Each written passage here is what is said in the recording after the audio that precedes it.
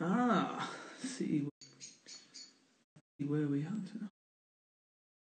are golf as opposed to opinion, and the number of people who've sent me a message to say, ask Dr Kwon this, ask Dr Kwon that, I should have a list the length of the wall of questions everyone wants to ask. And I just I may have to disappoint a lot of people if I don't answer it correctly. So no, it'll be great. And really, I thought it'd be nice to have a chat with you about certain things that we've almost discovered through the 3D work that you've done. And certainly, last week I spoke to Jamie Sadlowski, who was obviously in the lab, probably 3 years ago or something. I can't remember the exact date. And looking how he moved and things, and there's this. I think that we see the animations that come through and come out of it, and we see this difference now in how players are moving. And I thought it'd be great to talk to you about what you see in terms of the ground reaction forces of players, and also what I think is really great is the drills you have are so simple but so effective, done well, and they're the sort of things that once you understand what they're actually doing, and I know when I've asked you for advice in the past with players and you've given me the rope drill and some kettlebell, it really changed the coordination and their ability to move. Yep. I think now is an exciting time to be involved in golf because obviously many people have all the experiences accumulated for the last century or so, and then now we have access to all the research equipment and systems. So now we can actually test whether what we believe is true or not. So now we do have the means to test whether we're doing it right or not. So a lot of new information is coming out now, and then so in the perspective of golf professionals, that you have different choices. Whether the first choice is obviously you embrace all the new information. So you can be more proactive and you can embrace all the new information and then try to refine, what you do. Or you can actually have exactly the opposite. So you just refuse all the information and then just stick to what you have done. Or you can be in the middle somewhere. You're not quite active in terms of accepting the information, but you just follow, more passively. But, I think a good instructor who really cares, students must embrace all the new information and then, clearly would carefully assess, what you are doing now, whether it is really, evidence-based or it's just based on your experience or your preference. So I think it's an exciting time now. And then, for instructors, you have a lot more choices now. So all you need to do is just be open-minded, and then listen carefully what what the new information basically tells us. So that's where we are. And what do you class as the new information? Well, in a sense, there may be nothing new, in a sense, because if you look at all the famous golfers in the past, that they did certain things. And then in the modern golf, obviously many golfers are doing something differently. So we have some changes in terms of teaching golf and in terms of playing golf. But when we apply the scientific methods and then use the tools to understand why this should be done this way or that way, or what is basically biomechanically good golf swing, in the quest of biomechanically robust golf swing, we learn things, but essentially, in a sense, it's not new, but now we can just tell whether this is good or bad based on the evidences. So we're not really dealing with something completely new, but in a sense we are going back to the old practices in some cases. You may call it the old school golf, but there are some very positive aspects there. But at the same time, you see some new trends in these days. But as far as the actual golfing is concerned, we may not have something completely new. And what from when you started to now, what's the thing that struck you the most about good players in terms of how they move? Initially, the aspect I paid attention to was the so-called the swing plane. Yeah. So it was not really about the golfer, but when a student of mine, I think it's back in 2007, I think, one student wanted to do his master's thesis in golf biomechanics. So, but at the time I was new in the golf biomechanics, so I had no idea. So to come up with a reasonable question, I was surfing on the internet and tried to find some information floating around. And then one thing I immediately noticed was the concept of swing plane. Is more or less the so-called on-plane swing, which is advertised or advocated by what's his name, Hank Haney. But because this area is Hank Haney is a stronghold in Texas and Dallas, so there were a lot of information about the so-called on-plane swing. But as soon as I read the information, my reaction was, oh no. As a biomechanist, I studied many sports over a number of years, and I knew that mechanically speaking, it was not a good idea to keep the club always parallel to a certain angle or a certain plane. So naturally, the topic we chose in the beginning was the swing plane. And then he finished his master's paper, and then I continued working on that, and then came up with the idea of functional swing plane. And then once you compute the swing plane and then try to utilize it in the analysis, then you learn a lot more about the swing patterns and things like that. So we could start classifying the swing patterns based on how the club moves relative to the swing plane. And so on. So that was really the trigger. And then I personally got interested in golf biomechanics. So I continued. And now I guess the main selling point I have is how to use the ground well. Yeah, but again, these are not completely new in my part because this is the common issues, common aspects in human motion in other sports as well. So it was quite natural for me to look into these areas. And how much does golf, the ground reaction force in golf, mirror other sports in terms of how pressure moves in sort of, let's say, power moves or dynamic actions? Well, it depends on the nature of the movement and nature of the sport. When you have to move a lot, then obviously you always have to work with the ground to generate the necessary forces to generate the accelerations. Basically, when we move around, then it's all about acceleration and deceleration. So in order to generate acceleration, deceleration, you have to use forces coming from outside your body. It's called the external force. And the ground reaction force is one of the main external forces acting on the body. So unless you use this properly, then you will not be able to move that well. But in golf, essentially you are hitting the ball with the feet generally in contact with the ground. So you don't move your body a lot, but still your goal is to generate the higher cleavage speed, right? Yeah. So through mostly a rotational motion of the body.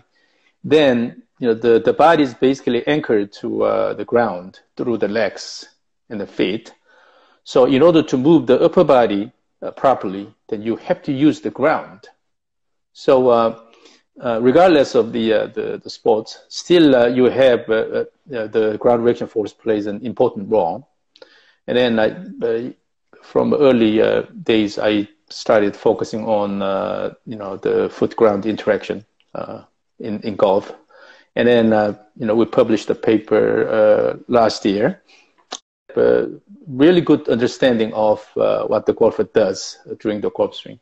And then, would you say there's a similarity in how good players use the ground in terms of how the legs and the pelvis move? Yep. So what happens is that if you don't use the ground that well, still you can swing the club, but in that case, mainly relying on your muscles. So, and then you can certainly generate rotation of the upper body by rotating the lower body in the opposite direction. So it is possible, to generate the rotational motion of the upper body without using the ground that well. But the problem is that when you do that,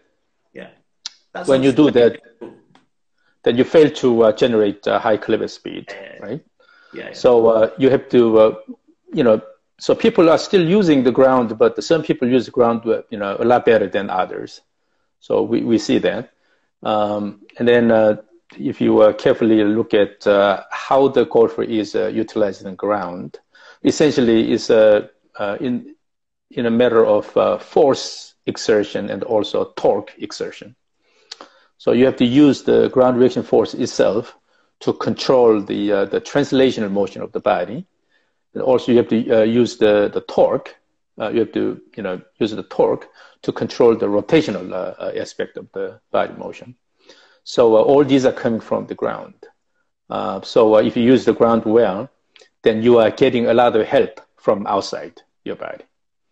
And then what you do is by moving your body properly, then you will be able to really catch this help in the form of cleavage speed and consistency in terms of direction control.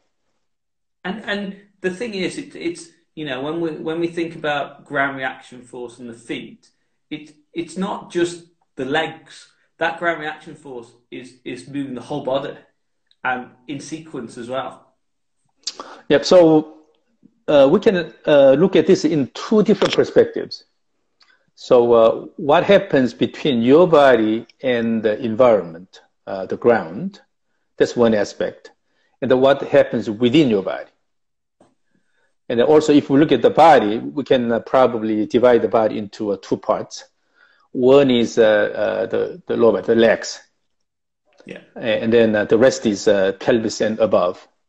So what's mainly moving is pelvis and above, and particularly thorax, shoulder girders, arms, and the club. These are the ones showing a lot of rotational motion.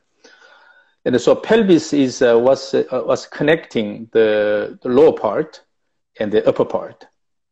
And then, when you look at the leg action, depending on how you use your legs, the pelvis motion will change. So the pelvis motion reflects the quality of your interaction with the ground. So the pelvis motion tells a lot about your golf swing. And then the pelvis and above, we have the rotational part, and that they have to develop faster rotation by using the muscles and everything. So again, if we go back to the initial question of what you do with the environment, that you use the ground well, and then try to generate enough force and torque, which will allow you to accelerate and angularly accelerate your body. So that's one aspect. Then another one is within your body. If you sequence your motion properly, then you will be able to transfer the rotational motion from the body to the club, so the club can have a high cleavage speed. So the way I approach this is I basically have these two big pictures. One is how you work with the ground to get the external help. And then another one is how you move your body to really catch this, in the form of high cleavage speed. And do you train those in two separate ways? What do you mean by two separate ways? Would you incorporate the ground reaction force that would in a drill that would actually coordinate not just the lower body but the upper body as well?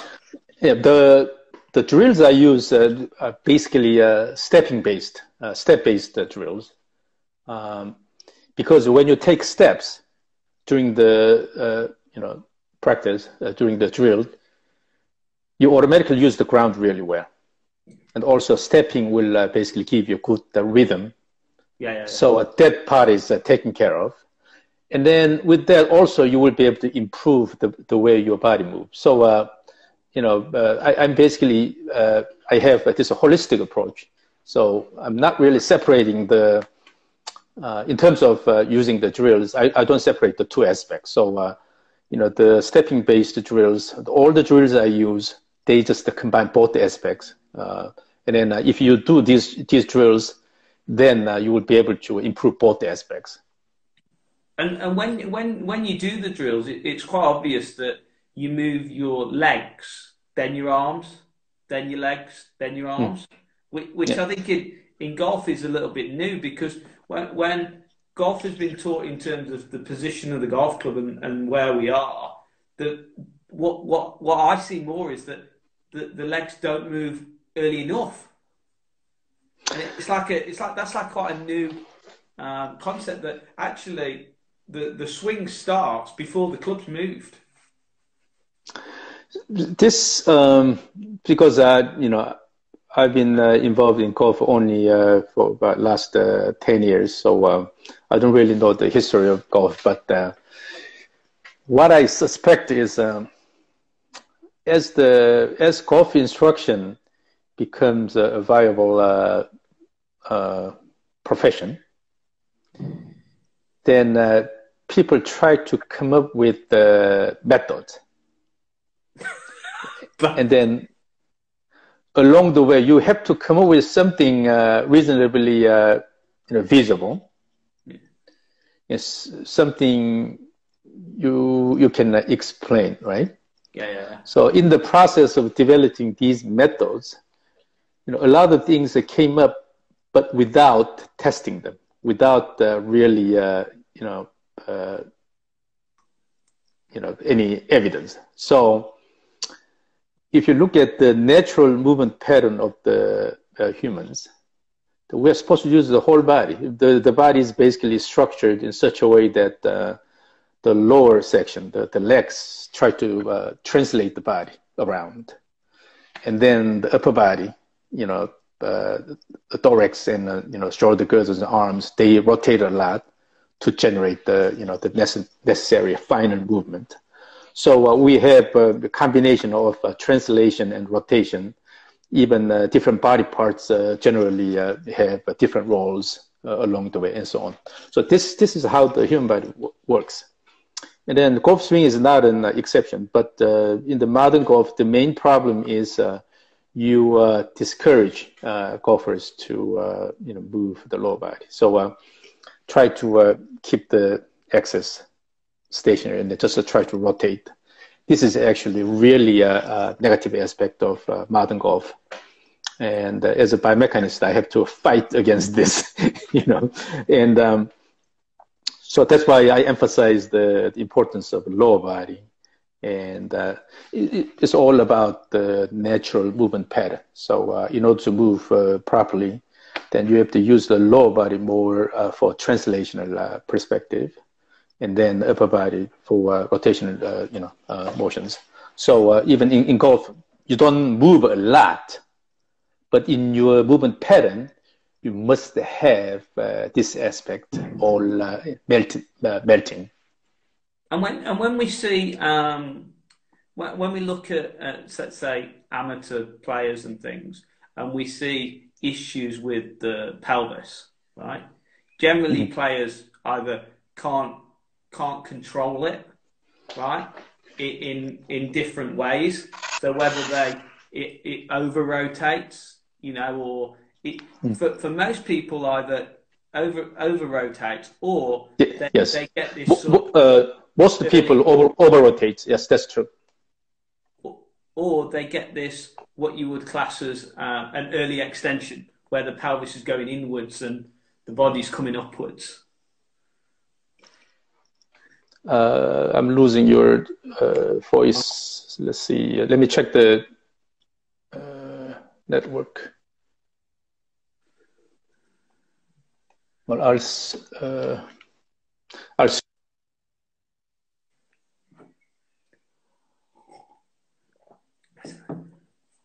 We're still here. Just.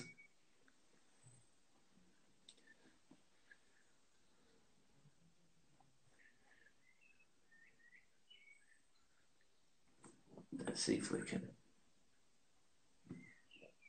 Aha, you're back. Yeah.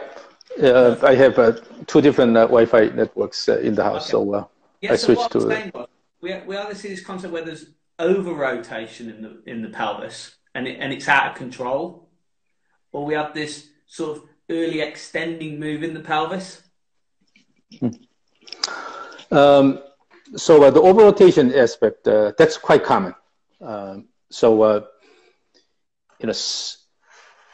With the new information, another extreme is people say moving the pelvis is important.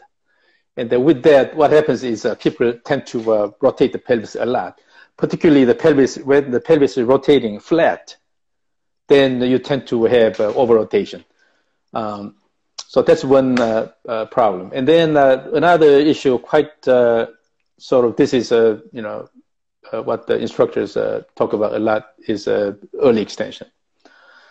But in my perspective, you don't have to worry about the early extension issue, unless it is really bad. Okay. Unless you can see, obvious, standing up type motion, then the early extension is not a problem. Even in some cases, I am aware that even for normal motion of the pelvis is incorrectly labeled as early extension.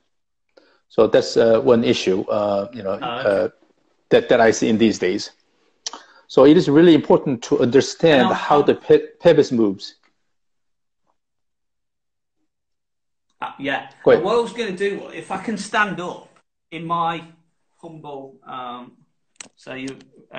So to me then, what I would understand is that in an efficient pelvis movement would be more that it loads up into here.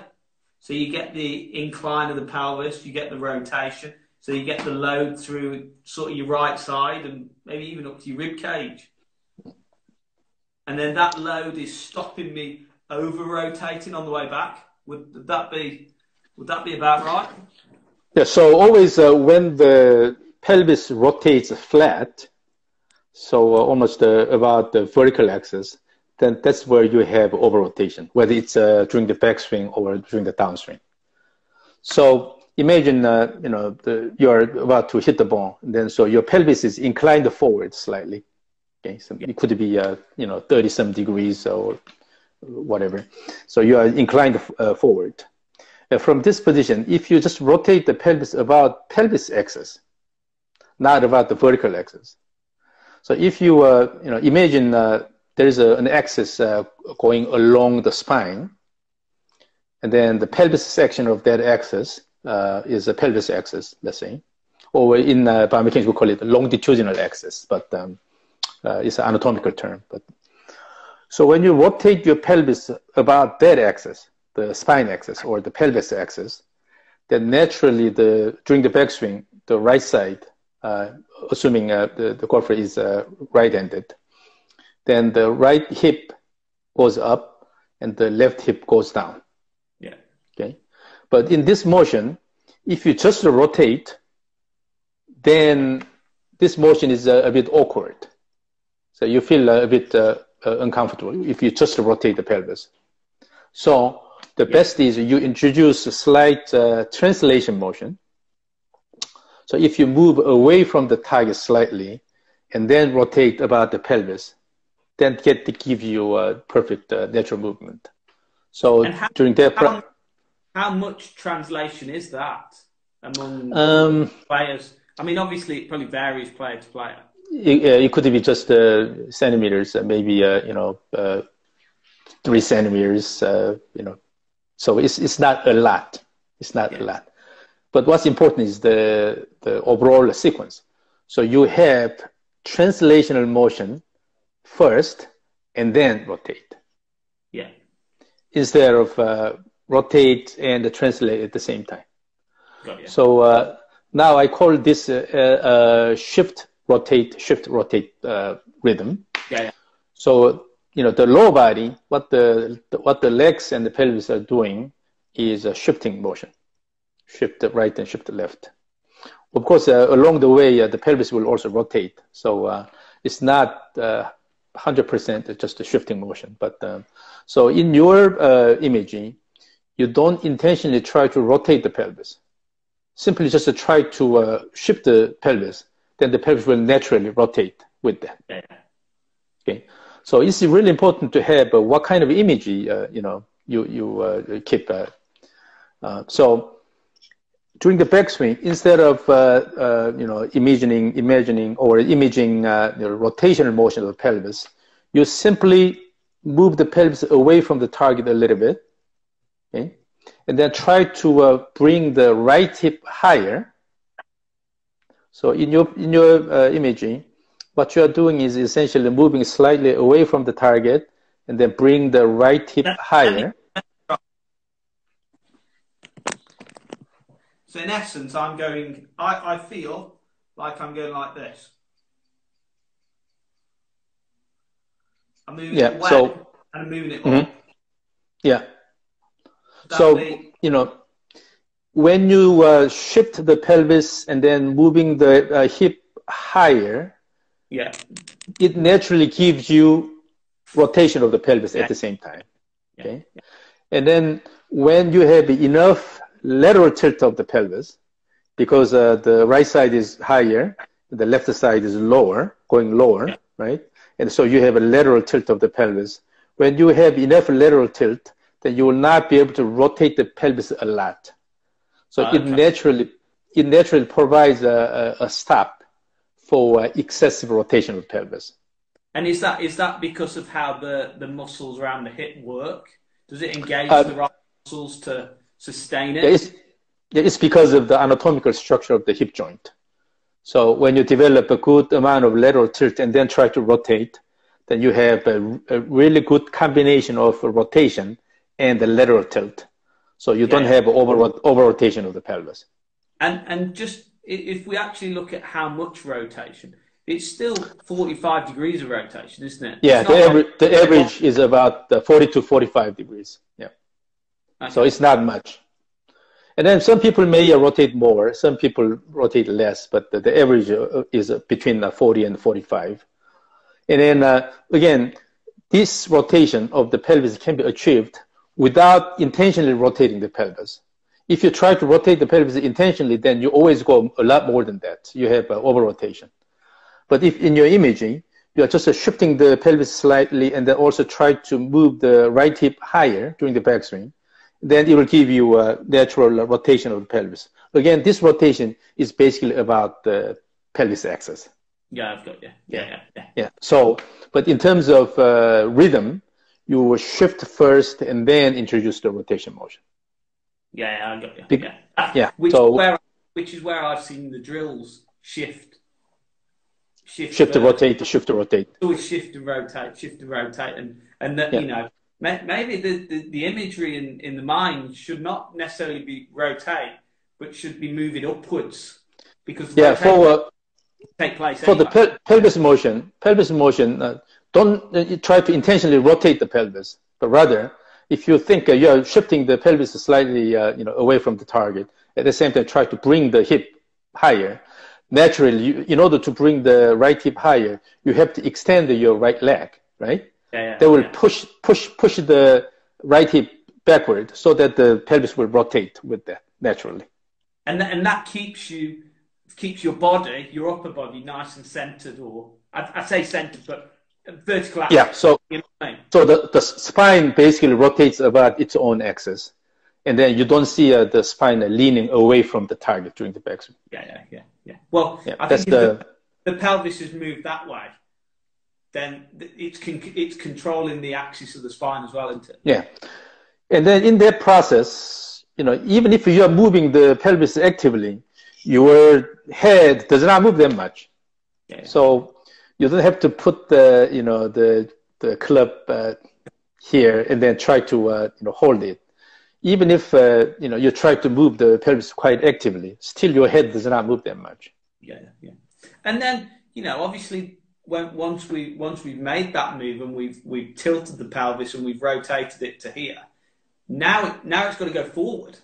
So what? How does that change now? Does it level off, or does it stay inclined for a time in order to put enough pressure forward? Still, in the downswing, just to think it the same way. You don't really have to intentionally try to control the pelvis motion. As long as the legs are acting properly, then your pelvis will show the motion, okay? the motion you expect. And what so it's legs moving properly? If we're now the simple one is let me try this.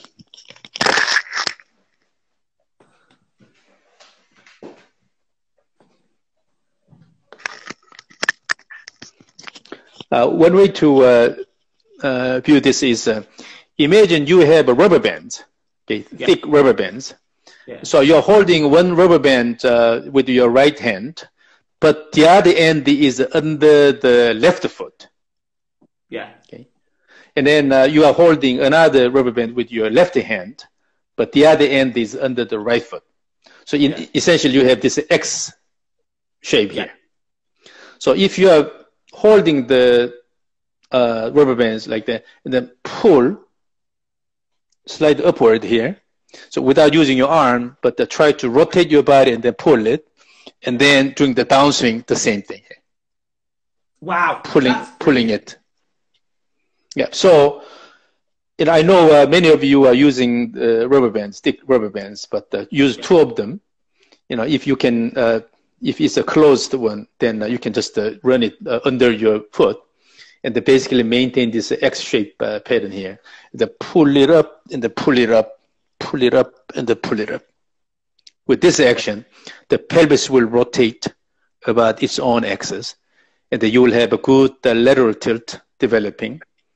And then in the course of motion, you are not just rotating the pelvis like this, but you have a shift, rotate, and a shift, rotate, shift, rotate, and a shift, rotate. So during the backswing,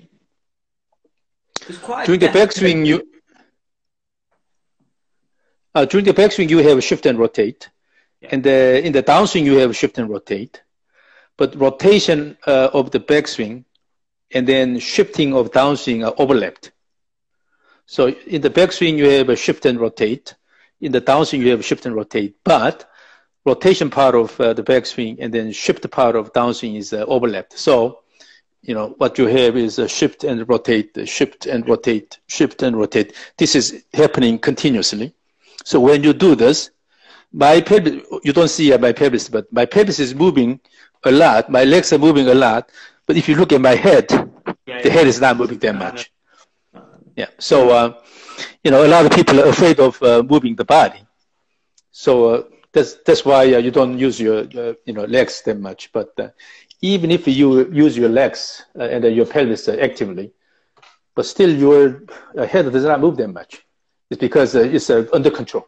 When you have shift to rotate, and these are overlapped, then you are continuously controlling your body motion. So you don't let your body go too much either way.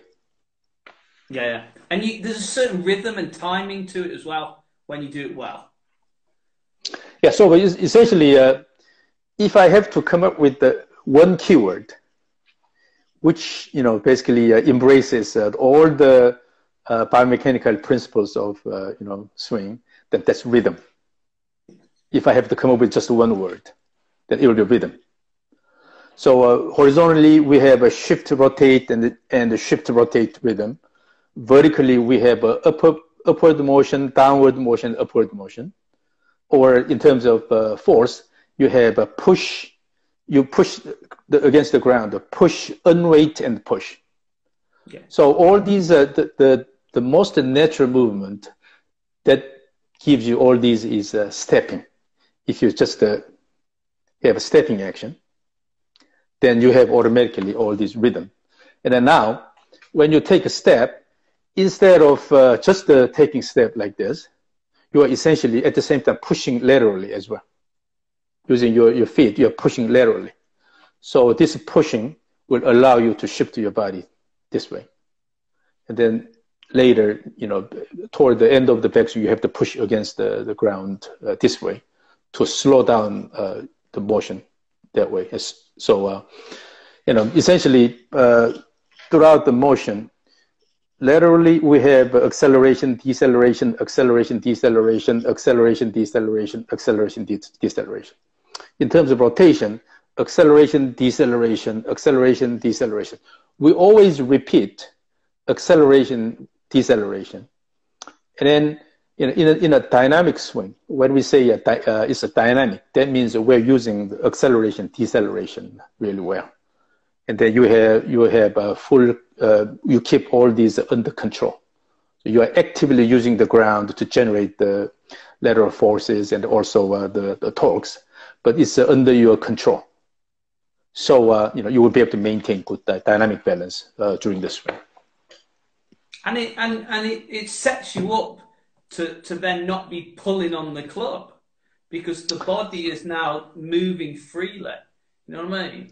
And there's when I see players who've been to see you do it, and I watch you doing the drills, that you can see even when they're swinging a club, there is you can see that translation, and there's no active like trying to drive the shoulders or pull the arms. You can see it's more natural, working up through the pelvis and into the sort of the core of the body. So in the modern instruction, if you do not allow the active use of the lower body, then what happens is generally during the backswing, you will just lift the arms and the club up because you don't have active body motion. Yeah. So, and particularly, one negative aspect of the concept of X factor is that if people believe that increasing the X factor will actually increase the club speed, then naturally what they will try to do is suppress the lower body motion, suppress the pelvis motion, and they just try to rotate the shoulder a lot, right? Then this makes it worse because if you suppress your lower body motion, then you're not going to use the ground that well.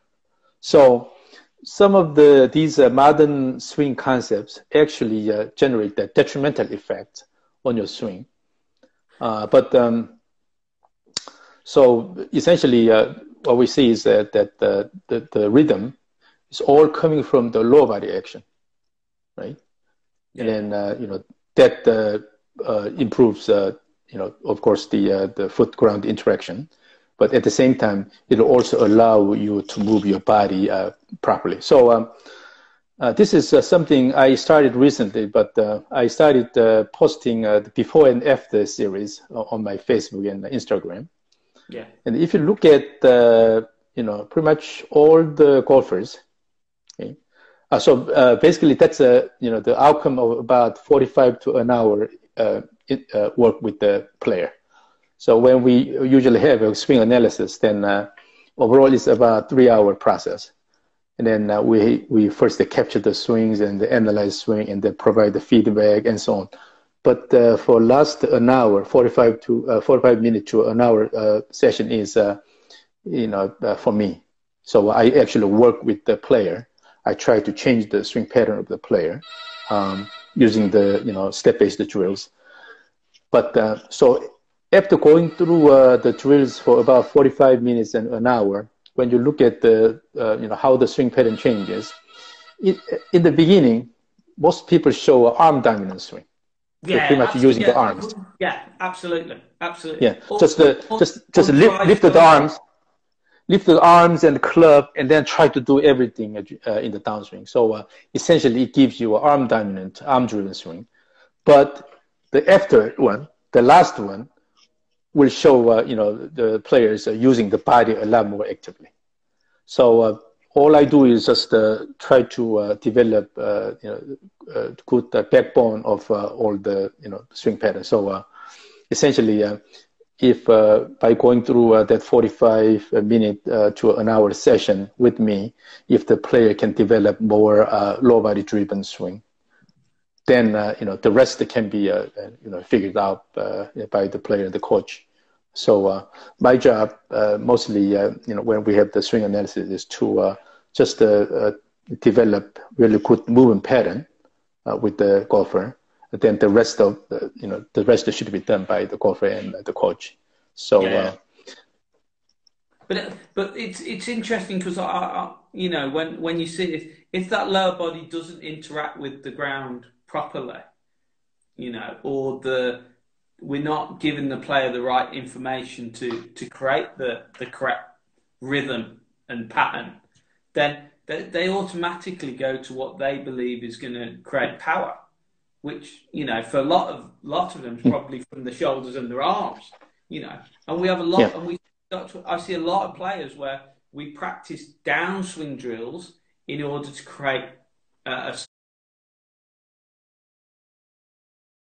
certain